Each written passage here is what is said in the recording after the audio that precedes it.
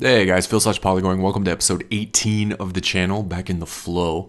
I say that because I feel like it's been a while since I put out just a regular numbered episode of Dark Souls PvP. I've been working on my Purist Guide, I've been working on some other random content for the channel, but we are back in the saddle. And what a saddle it was. Oh dear. Check out the little floating shuttle coming at me here. What a treat. So now granted, I handled the situation terribly. I could have played this a lot better. But after I'm hacked out of existence, pun intended, by these guys, they throw me a gesture that I find to be a little condescending. And it actually has me thinking a lot about gestures. I was going to talk about that. Kind of a weird topic. I was going to talk a little bit about the state of Dark Souls PvP, some other random stuff. Here we go.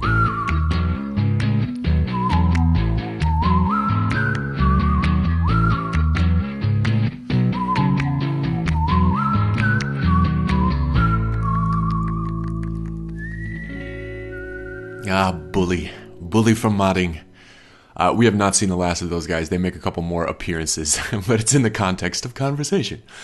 Just a little bit of setup first. Here's my build. I know people are often curious about stuff like this. Here's what we're working with. I made a little Balder swag spell sword. Sacrificed a lot of endurance to get my dex high for the spellcasting increase, and my int to 44 for my crystal soul spears. I loves me some crystal soul spears. And I'm also not grassing for a better part of the fights. For the most part, that's just laziness. I know Chester is 20 paces away. I should just waltz over and re-up. But I was just thinking, meh, I feel like PvPing. I just feel like kind of goofing around, seeing what's out there. So I'll deal with grass later. So when you see me run out of stamina damn near every fight, that is why. Also contextually, these first couple of clips, not showcasing the greatest of my moments, but they are relevant to the topic at hand, so I included them for that, just to share a little bit of my travails. So now, I've actually taken a little bit of a break from random encounters. I've been doing a lot of setup matches with buddies and stuff like that, and a lot of PvE, but haven't really gone out and just bombed around in the wilds of Lordran to see what was going on out there. These guys were kind of my welcome back. My welcoming committee. I literally logged in, picked up my sticks, and these guys snatched my summon sign 3 times in a row. Not much to say about it. They are clearly hacking. They are clearly modding. They're just kind of on a little murder patrol here in the township. They put the troll in patrol in Ulasil Township. And after every death, as I lay there dying, turning into that shower of particles that happens when you pass away in this game, they kept throwing out what I perceive to be condescending gestures. They'd give me the look skyward or the point down or the well, what is it? And I got so upset about it. And it sort of put me on the tracks to board the train of thought in thinking about gestures. And for the most part, shame on me for that, right? I mean, those guys, their motives were clear as day. They're just out there harassing people. It's only my idiocy that expected anything but a condescending gesture at the end. But it did kind of bring up some interesting thoughts that I wanted to share with you guys. And it's kind of a weird topic. I know gestures are sort of soft. I'm sure most people don't really think about them at all, aside from just kind of having fun with them, using them, throwing them out there. They are such an important part of the game, though. I mean, in all of the Souls games, they are your only means of communicating anything to your allies or your opponents. They're the only means you have of putting any kind of personality on your character. And they are so cool. Man, the developers did such a stellar job of rendering these things and capturing emotion with these things. I love the hell out of them. I actually use them all the time. Even in PvE, when nobody's around to see them, I still throw out gestures. I still throw out a joy when I beat a boss for my own personal enjoyment. But yeah, I mean, that's how you put personality with your build. If you want to be honorable and you bow, if you want to be friendly and you wave, if you want to be a little bit of an ass and throw out a look skyward after you pound somebody into the ground, gestures are your means of doing it. So I do put a lot of weight in them. I think a lot of people do, which is why they're so widely used. And that's probably why I get a little upset when I lose a fight and somebody throws out one of the, sort of critical gestures, the well, what is it, or the look skywards, or the point down, any of those things that people do to just kind of rub your nose in it after a defeat. I remember this actually. Pause. This was so unfortunate. I tried to come in and help the host against this guy that was just popping divine blessings like candy, got inadvertently backstabbed, and lo, he throws out a gesture as if to say, dude, I am so sorry. That was completely an accident. The power of gestures. But back to the post-fight gestures. I think it's kind of an issue in the community too. Not an issue, but a thing in the community. Because I hear people comment on them all the time. I mean, especially in those situations where you get beat and the guy didn't really do anything that fancy, or you just kind of played badly.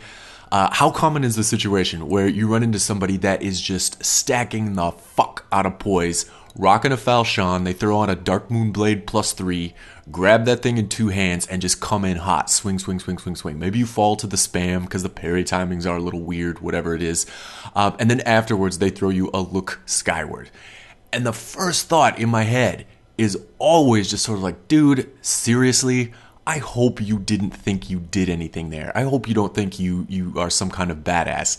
Then I'm always hit with like the follow-up thought, cold splash of reality, that's sort of like, well, he didn't really do anything and he's not really that badass. What does that say about me? He just took my milk money and I'm sitting here turning into that shower of particles. Big Red, you died. And I find this kind of interesting because I strive to have decently soft skin decently thick skin, though it's also very soft. I moisturize regarding other facets of Dark Souls PvP, especially around play styles and things like that. You know, I might absolutely hate the way that my opponent plays, but I try to take it as a learning opportunity and say, like, oh, I just need to get better to face that in the future. Gestures always hurt my feelings. I am just hypersensitive to them, especially those post-fight gestures, because there isn't really anything you can learn from them. It literally seems like the other guy is just kind of being a dick. He is just trying to tell you, get good, scrub, wrecked, whatever it is. Or so I thought. I'm going to take a little bit of a tangent. It will tie back to gestures and talk about sports for a moment. I captured these clips last Sunday, and after I finished my little session of PvP, I went off to watch some football. Just my local team, American football, I should specify for the global friends of the channel. And I was hit by just a moment of fucking astonishment at how much the player interactions reminded me of Dark Souls PvP. Because every time the defense would make a critical stop, every time the offense would make a big play or score a touchdown, the players would jump out and throw out some sort of gesture that was creepily reminiscent of some of the Dark Souls gestures, the look skywards, especially the well, what is it? And it was just kind of the other team's responsibility to take that in stride and say, all right, well, we just got look skywarded. What do we need to do in order to not get look skywarded again? And I got the impression, this is probably naive and hopeful, that it wasn't the players who threw out the gestures saying, you know, you just got pwned, you suck. It was much more of a celebratory act for them. They were pleased that they did something right. They were pleased that in that moment, everything came up them. I should have said that a lot different, but they were just happy. They were just sort of expressing elation at the fact that they did something well. And it was a, fortuitous turn of events. It wasn't to make a personal criticism against the other team or the other players. It was much more of a celebratory act on their part. And I'm sure that's the occurrence in other sports as well. It's not exclusive to American football. But I'm going to try and interpret these post-fight gestures from Dark Souls PvP in the same manner. When I just get obliterated, I'm going to try and take the point downs as, just the other guy being happy at the way it turned out. Maybe he feels like he did a good job. Maybe he's happy he came away with the win.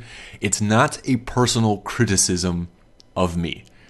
Like I said, that's probably monumentally naive because I acknowledge the fact there are a lot of people out there, especially in the arena of gamers gaming, who are just kind of asses. And they are trying to tell you that, you suck and I'm awesome. But to maintain some shred of sanity, to maintain some shred of grace, keep my head about me in these situations and not go on tilt like I was talking about a couple episodes ago, I'm just going to take that in stride with the loss. It's a learning opportunity. It's all part of the same package, and it's not a personal criticism. I need to get rid of some of that egocentric view of it.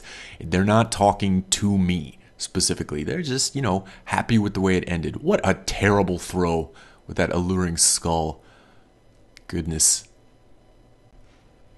So I don't know what your experience is with gestures. I don't know if they kind of bend you out of shape the same way they do me.